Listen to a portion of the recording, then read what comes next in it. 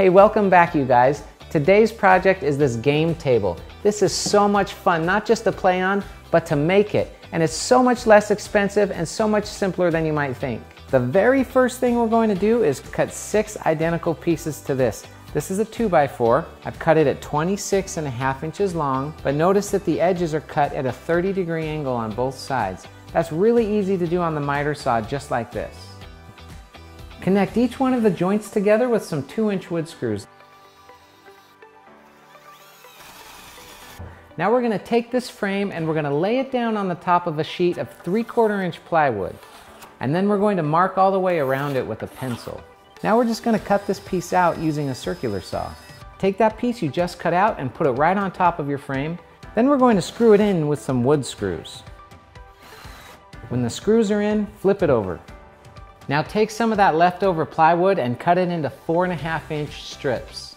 Put that along one of the sides. We're going to cut it to fit that side exactly, and the end is going to be cut at 30 degrees, just like we did before. Add a little glue to the joints and then shoot this in with brad nails. This plywood has a nicely sanded face to it. You can see the grain is really beautiful there, but it's only a 1/4 inch thick. Lay that face down, and then we're going to put the table face down on top of that. Then mark around it on the plywood. Then just cut that shape out, and you'll end up with a shape like this. Measure in 9 inches and draw a straight line on each side. Now we're going to cut out that middle shape. And make sure you use a guide to get these cuts nice and straight. Be really careful not to overcut those lines.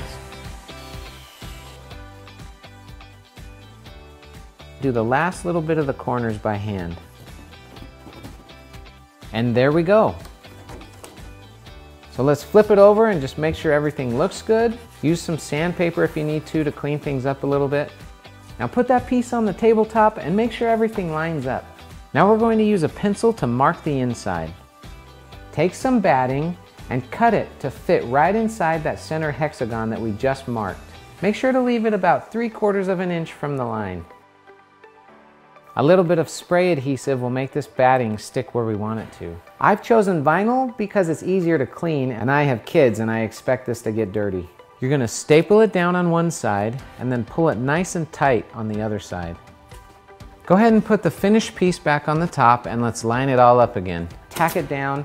I'm using what's called a pin nailer. For the base, we need to start off with a hexagon piece just like this, 26 inches across. If you have trouble measuring out a hexagon, here's an easy way to do it. Just lay a scrap piece of wood on top of the table that you've already made and measure in evenly from each side. For the main part of the base, out of a sheet of plywood, cut these 4 pieces. Now stand those pieces up and screw them together in a square shape just like this. Center the box on the base hexagon and then mark it with a pencil.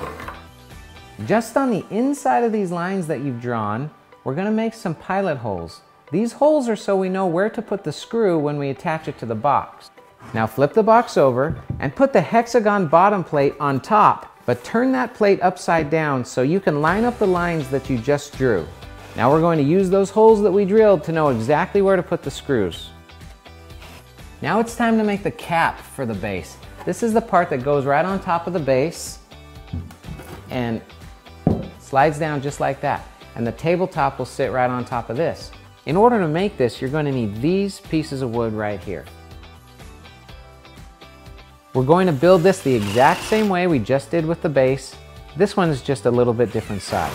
With the tabletop upside down, take the base cap, turn it upside down, and put it right in the center of the table. And then we're going to screw it together.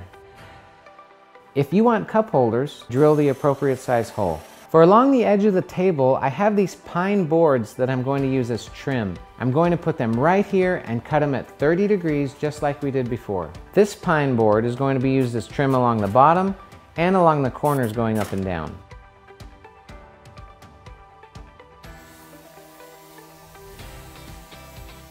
Make sure you get all the dust off before we apply the stain.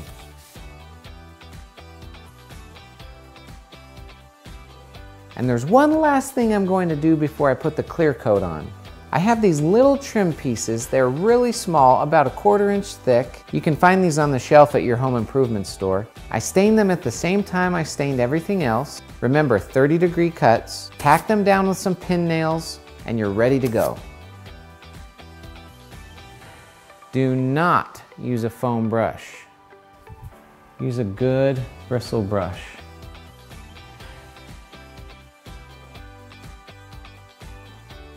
And that's it, we're done. As you can see, I designed this to go together simple, fast, and cheap, but to look more complicated and expensive. Chances are you could do this no problem in one weekend. If you're advanced at woodworking, not counting for the drying time, you could get this in a day. The project details are on my website. Thank you for liking, following, or subscribing.